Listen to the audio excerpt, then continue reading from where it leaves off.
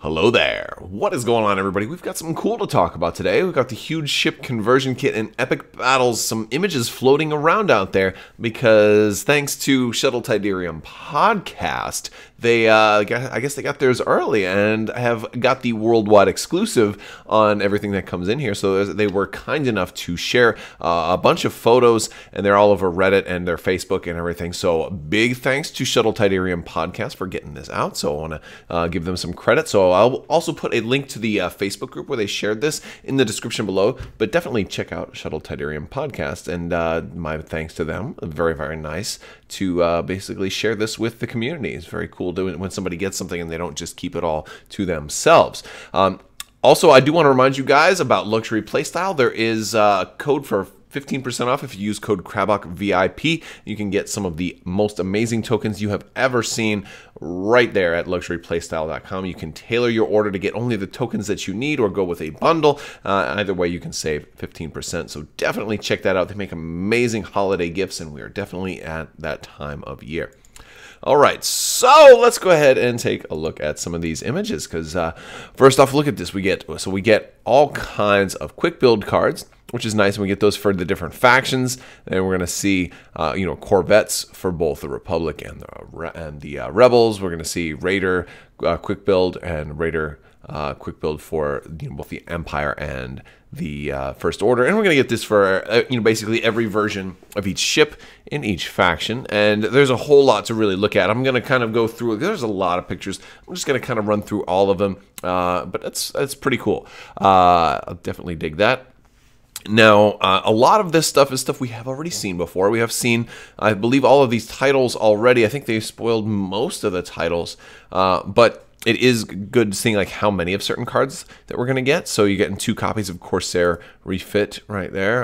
We've got our Gozanti titles. And we've got our Raider titles. I don't think they've done a full Raider, because I don't know if we've seen Instigator yet. Or maybe I'm just forgetting. That is entirely possible, because I am quite the forgetful guy. But yes, we've got all of our Raider titles. We've got the Luminous and Quantum Storm and Bright Hope. We've seen those already, I'm pretty sure. We've got our CR90 titles, and this was, of course, in the first article where we were kind of startled at the fact that only the Rebels were getting titles and the Republic wasn't, and that's kind of where we learned that, okay, the titles are only for the original faction having the ships, and the extra factions are going to have to wait because they're probably getting huge ships as well. We do get a look at proximity mines, quick release locks, and, well, I don't think Proximity Mines is new, but Saboteur's Map and the Scanner Baffler. Some of these we've seen already, and yes, especially Proximity Mines. That one's not exactly new, but and this is also helpful, too, to have all of the text, because the points for these have already been released. We've got Savannah Reserves and Optimized Power Core, and as well as boosted scanners. And we're getting 2 copies of each of those. We do have the actual ship cards. We're getting 1 copy of each of the ship cards. And what interesting thing is, it looks like you're going to actually be able to field maybe 2 ships out of this, which is actually pretty surprising. But I like that. I like that they're doing that with the conversion kit. So we've got Ozzel, Asmorgan, Nita, Riken, Ramus Antilles, and Jan Dodonna. We've got the Stalwart Captain and the Strategic Commander. The Stalwart Captain seems kind of similar to, I believe it's Riken, or basically if you're destroyed, you stick around. Just like a little bit less, so maybe, like, that's kind of my take on it. It's like probably like the budget version, whereas Strategic Commander gives you those 3 uses. And, this one had been spoiled earlier, and some of you had kind of in the comments section. And the cool thing about, that's the cool thing about this channel and interacting is, I was thinking, well, you're only going to get to do this 3 times, but the cool thing is you can do it 3 times at once, with 3 different ships that are all activating at the same time, which is kind of cool. So I guess that that still makes it fairly interesting. Speaking of comment section too, there is still time to enter to win the $100 Amazon gift card giveaway. I'm going to actually be announcing the winner to that tomorrow.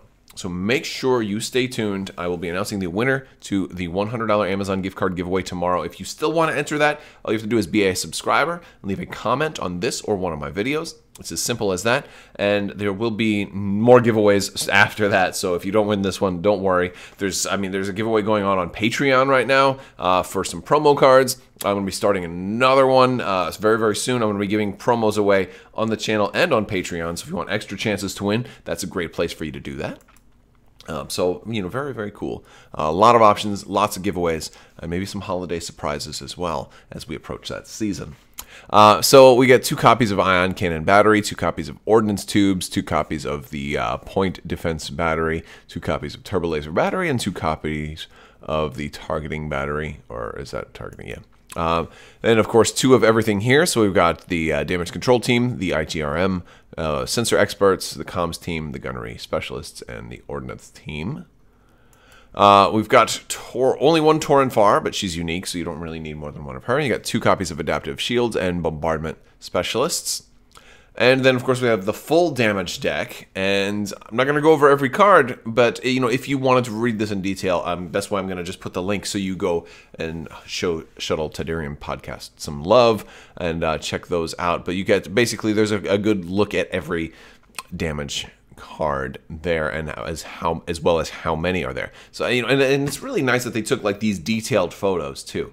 I definitely appreciate that. Now, here we go with the cardboard. And, you're getting a couple of tokens. You're getting all of, 2 bases there. And it looks like our Raider and our CR-90 right there. And, of course, the extended maneuver tool, or the extended range tool, rather.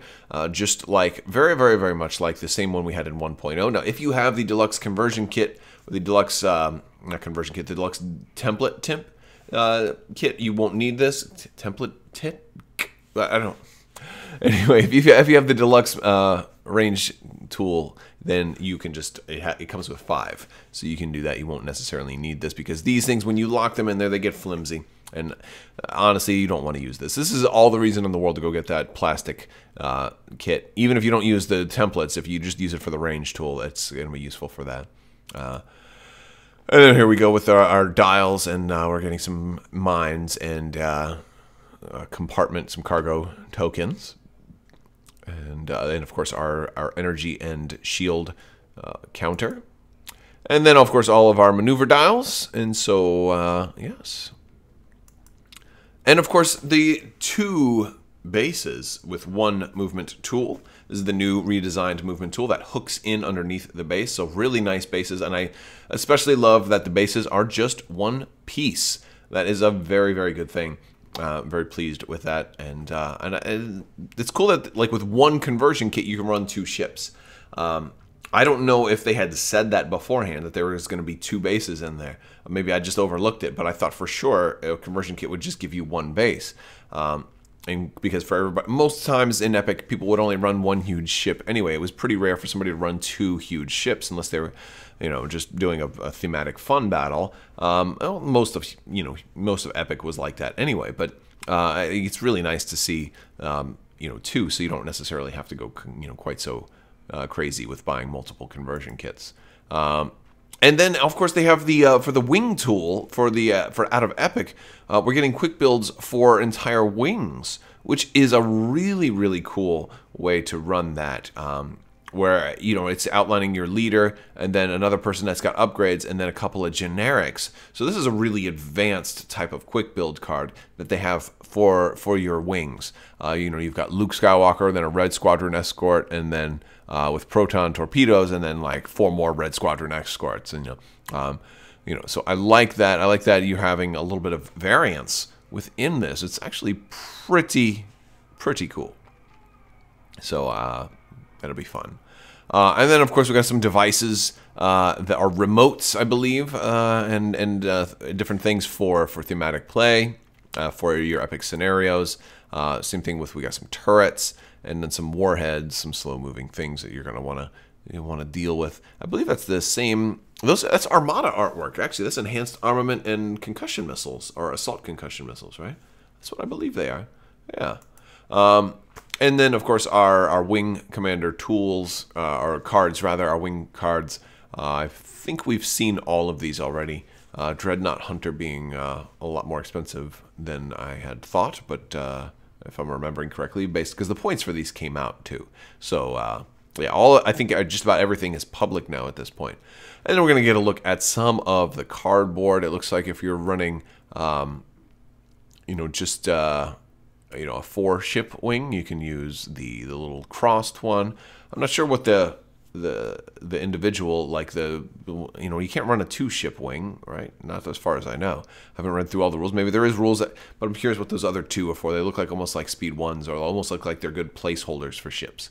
And of course, you could probably also use them for that. And of course, you're going to see a lot of marker stuff too, because you're going to have to mark everything that's in a wing, and they're going to give you lots of tools to be able to do that. And you're seeing, 15, 16, 17, 15, 16, 17, 18 right in there.